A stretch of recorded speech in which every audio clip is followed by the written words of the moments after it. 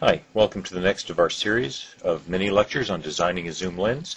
What we're going to be focusing on today is to be able to begin to measure the performance of an imaging system.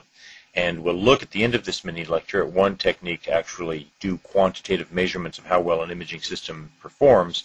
But first we need a little bit of background on why even a perfect imaging system isn't going to be able to give you a perfect image. So let's take a look at our sort of ideal imaging system where we have two objects, a red object and a blue object, emitting rays of light over on the object plane and forming an image on the image plane. And typical glasses have indices on the order of around 1.5 as shown here. Here we have a double convex lens which has a pretty good Coddington shape factor for forming an image that looks pretty conjugate right here. And we know that due to aberrations over here where the image is formed, not all the rays are going to meet up perfectly. But let's do a Gedanken, a thinking experiment, where we go ahead and we redesign a perfect aberration-free lens. We might do this, say, by having a material that has an index of refraction that approaches infinity. And, of course, as the index of refraction goes up, the curvature of these surfaces and the thickness of this lens can drop down to 0. So the thickness approaches 0 as the index of refraction approaches infinity here. And in this case, one might think, gee, this really is a perfect lens if it could be made. And if all the rays of light that started at a point here could potentially end up at a point. In other words, if we zoom in on this, we see that the area that the rays cross, the region that cross, has an area of 0. But fundamentally we know that something's a little fishy about this, because we know from optics that the intensity of a beam of light is the power, or the amount of energy in these rays over time, divided by the area. As the area approaches 0, the intensity is going to approach infinity. And anything that approaches infinity in the real world gives us problems.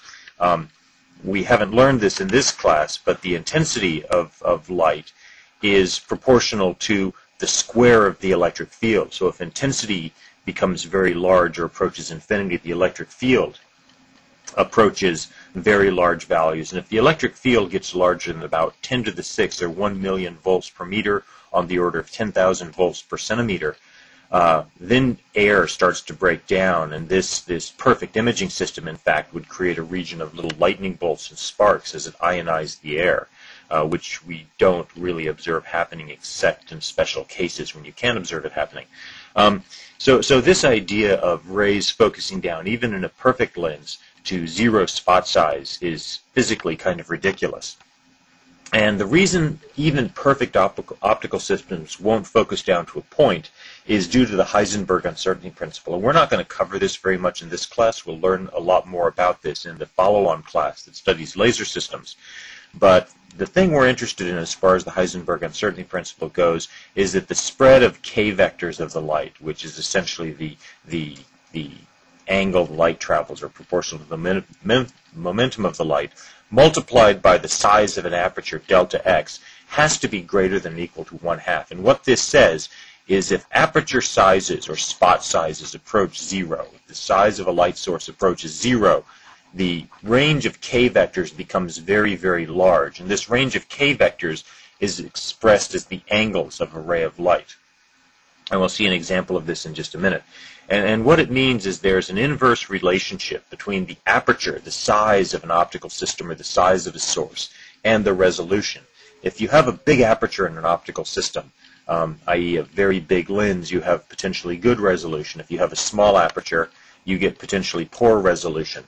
And these apertures are expressed through two formulas here that we're going to look at a little bit differently. But this is from your reading assignment and goes into the expressions for estimating how big the range of angles coming out of an optical system is, or in a focusing imaging system, how big the spot that can be imaged is.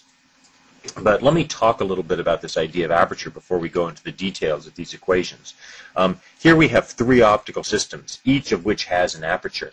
The smallest aperture in the top optical system is really given by the place in the imaging system or optical system that the rays of light have the smallest diameter. D right here. If we look at the second imaging system, we see that D is in fact defined by physical aperture that's put in front of a lens, and we'll talk about physical apertures later. In the third imaging system, we see that the value of D, the size of the aperture of this optical system, is in fact defined by the size of the smallest lens, because some rays are missing this lens. So there are multiple ways to define the size of an aperture D in an imaging system, and you really have to look at a ray tracing of your optical system to determine what D is for your particular system. But now that we know how to define the aperture of an optical system, let's go